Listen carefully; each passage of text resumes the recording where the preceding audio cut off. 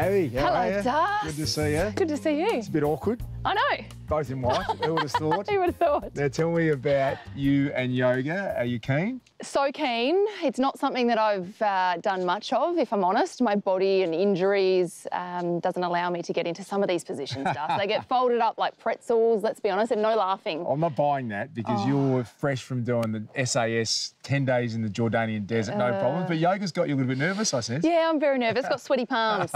What could possibly go wrong? Let's go and check it out. Let's do it.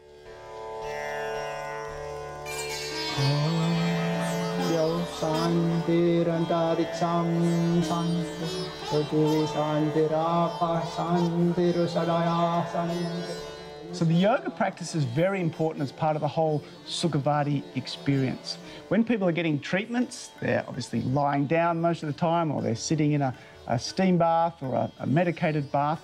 But we also know that physical activity is very important for the nervous system, strengthening of the joints. The yoga is very important because yoga actually means union of mind and body. So really integrating and bringing all the treatments into sort of something practical that they can then take back to their home life. Then slowly rotate your knee. You look very bendy. Bendy. Very bendy. Me, not so much. The experience of yoga was interesting. Rotate again. Agung was an amazing teacher. Of course, when he asked me about my injuries, probably the easier response would have been what injuries I don't have. I've had 4 operations on my right knee. Okay. So I'm completely bone on bone in there. I don't have any meniscus left. Okay. And then I've got a chronic hamstring on my left side. Or hamstring, yes. Yeah, and a bit of a dodgy lower back, but I can manage that. You put both hands on the ground, one by one leg back. But he was incredible. He really, I guess, tailored the class to my body and what I could do and what I can't do.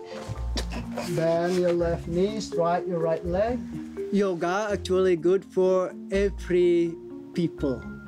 More than race, than a country, whatever religion. Because yoga is belonging for who have body, mind, and soul. And there are no competition in yoga. Both legs together, engage your core. Oh, God. I'm no yogi, and I'm not going to claim to be a yogi. I'm not overly flexible or bendy, but always great fun to take part in a yoga class, and I think Darcy might have pipped me at that one. He was far better than I was. Yeah, I talked about a pretzel earlier. Really? Oh.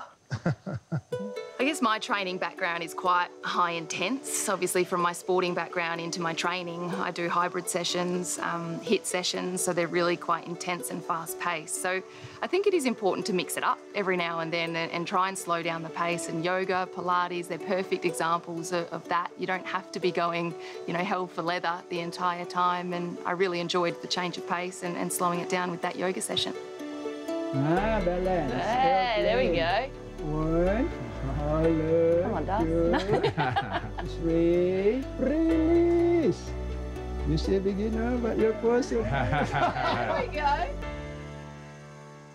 That was impressive, Abby. I tell you what, you balancing on one leg was super impressive. I found that really hard. How'd you go? Well, I can balance, I just can't bend. So the balance was good, but anything that is, seated, knees bent, that's not my vibe. But really enjoyed that. It was awesome. Well, you're looking really zen now. It looks like you've sort of lowered the pulse rate a lot. Would you get into that a bit more or not? Yeah, definitely. I think it's just a different style of training to what I'm used to. And yoga, you traditionally think, really slow paced, which it is, but it's challenging as well. Very, very challenging. So some of those poses, yeah. It's harder than it looks. It is. Beck, my wife's supposed to me, it's not a competition. I'm like, everything's Yes, a it is. competition. Exactly. Well done. Thank you. You're on fire.